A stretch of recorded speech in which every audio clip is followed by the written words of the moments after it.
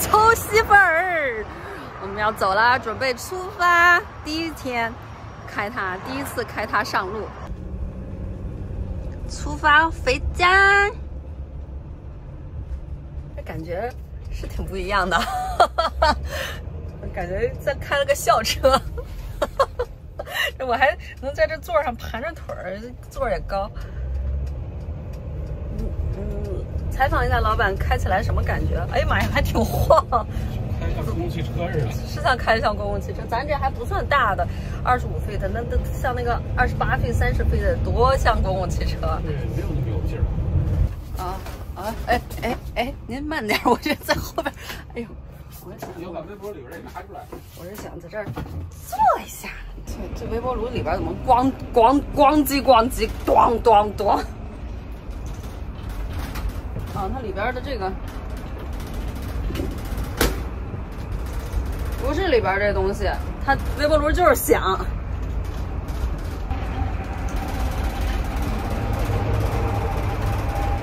我也实现了开着车坐在桌子旁边，我可以在这儿吃饭呀，剪片子呀。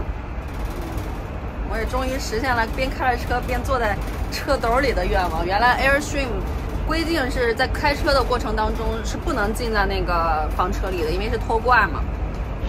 这个我就可以，老板边开车我边睡觉。后边啥都响了。对，后边叮啷当啷的全都在响。车一开起来，厕所的门就开了，然后后边车到处都在叮啷咣啷的响，也不知道去哪儿响。哎呀，对，说句实话，真的是做工挺糙的，什么柜子呀什么的，都就是做工没有的那么精细，没有 Airstream 那么精细。But anyways， 那个还是 OK 的。我昨天睡这一觉睡了12个小时，睡可好了，我天哪！要不是早上起来被老板强行把眼睛扒开，我还能睡。睡这舒适度还可以，就是做工方面比较粗糙。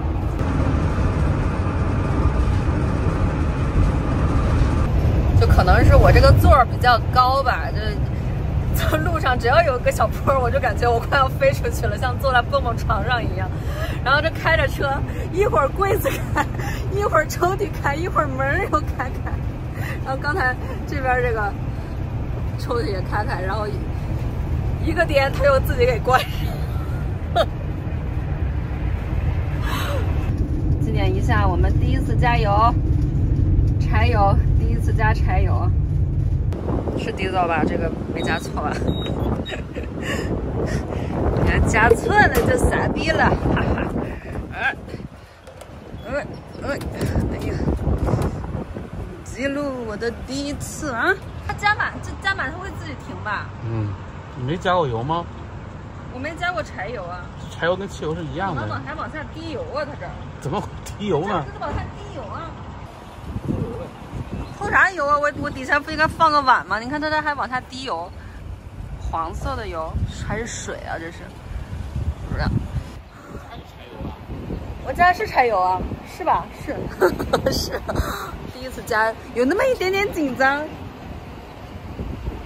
关键这个管子一直在往下滴，不知道滴的啥，搞得我更紧张了。加了61块钱，好像第一次也算成功了吧？哎，我 receipt 呢？哎 ，receipt 在哪儿呢？嘿，算了，不重要。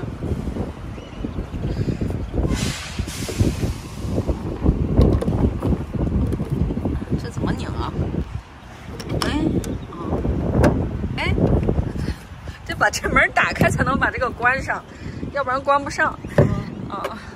这样带那门一块锁。对。今天这德州风还挺大的，所以我们觉得这个开起来挺辛苦的，因为它比较高，风一吹晃的还挺厉害的这车。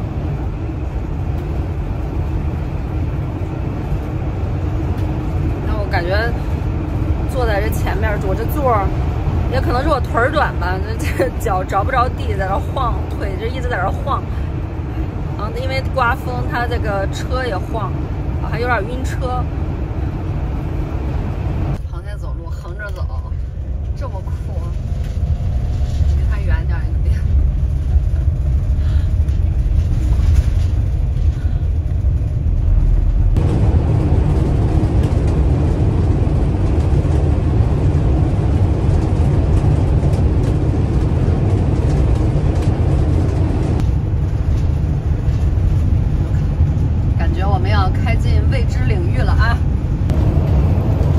马上要临近新墨西哥州了，我发现新墨西哥州的天气真的是挺恶劣的。我们每次就来回来去了，这经过了得有4、5次了，每次不是暴雪就是沙尘暴，就是暴雨，要不然就冰雹。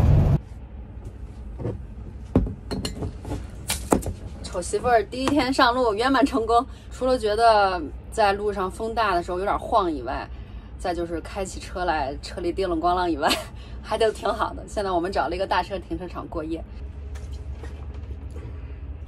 我喝了2瓶啤酒，又吃了个凉的沙拉，因为这几天吃菜吃的少，所以我就晚上吃了个 Loves 买的这个凉沙拉，吃的我有点浑身发冷，所以我准备挑战一下，在停车场里。我们的新房车里洗个热水澡，为什么说是挑战呢？因为我这人洗澡特别慢，平时我洗澡得40多分钟至少，但是我们这水箱并没有那么大，所以我准备3下5除2抹2下，看看能不能。如果我头顶着泡沫出来了，就是水没了，水没了我就去旁边那个 Loves 洗澡的地方洗澡。哎，这个地方有洗澡的吗？有吗？你看了吗？有几间屋子？有几间啊？你要洗澡给你拍吗？不，那我就火了。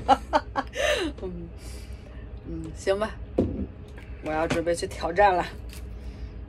以2倍速度洗完了澡，该打的泡沫都打了，该冲的也都冲干净了，没有顶着泡沫出来。洗完以后还剩33%的水，所以这个水箱还是挺大的。当然，它这个水流速度像老头尿尿，也比较省水。开着暖气，开着灯，开着水，在没有 hook up 的情况下，成功的完成了一次洗澡，也为我们以后野营打下了坚实的基础。